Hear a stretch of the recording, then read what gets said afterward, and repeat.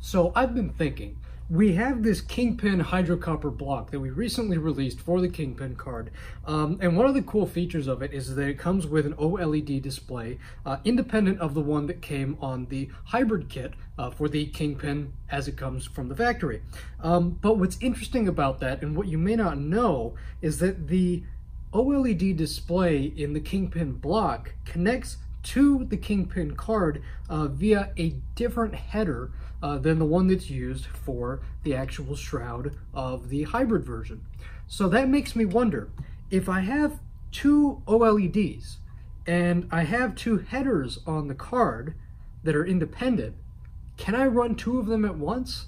I don't think anyone's ever tried this, and since I'm part of our product team, I guess I should know, so let's learn together if this actually works or not.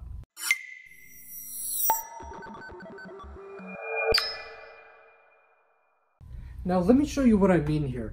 If I bring this up to the camera, maybe you can see. I'm not 100% sure.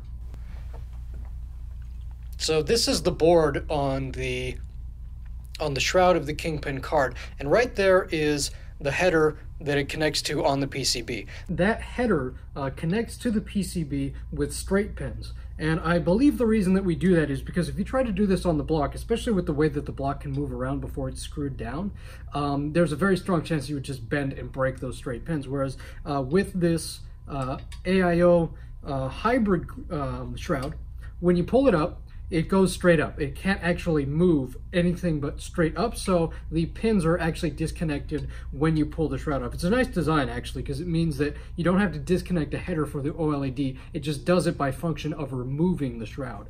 I really do like that. So what we're going to do here is we're going to pull apart the card, and we're going to see if the usage of the OLED from the block with the one on the shroud is actually even possible, and if there is a place that I can even route the wire through on the hybrid version to connect them together and have it all in one piece. So, well, might as well just crack it open and see what we can find.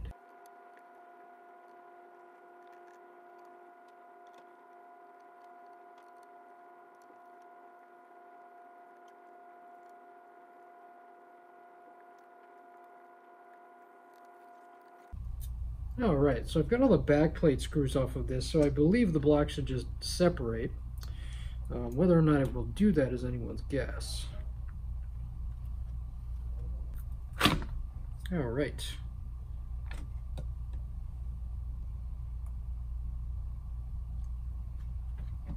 And you can see what I mean here.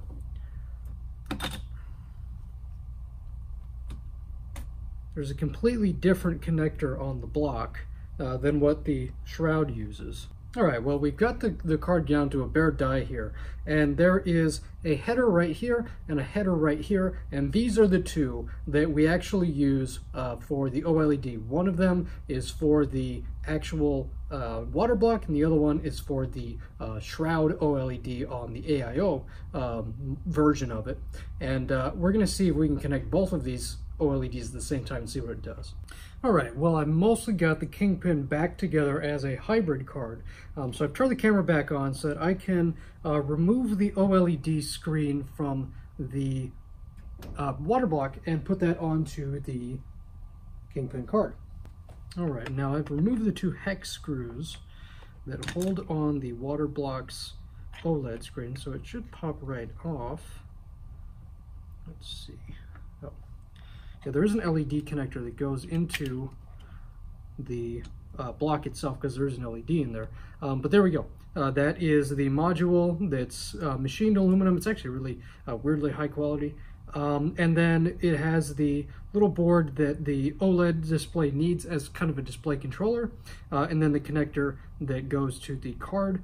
So we're going to connect to that before putting on the shroud for the KINGPIN card, and hopefully that will allow us to have both of them working at the same time. And the real question is, how do I put the shroud on such that this can actually fit?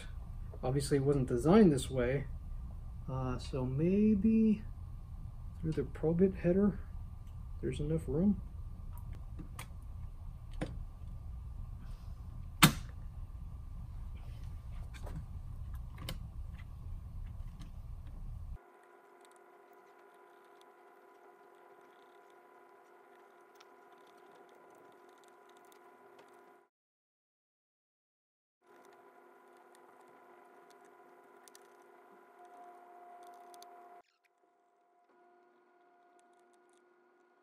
All right, that's more or less in one piece. It's fine.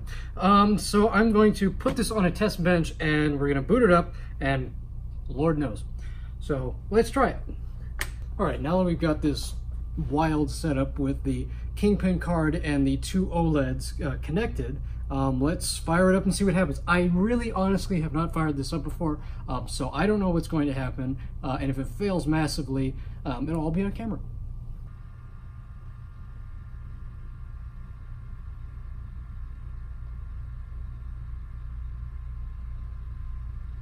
All right, so they're both definitely on, and the one on the card is working just fine. This one is not really displaying much of anything. Though I will say, when I did have this display on the water block, I was actually seeing some similar stuff. There may be some issues with this actual display. So can you run both? I'm not honestly sure.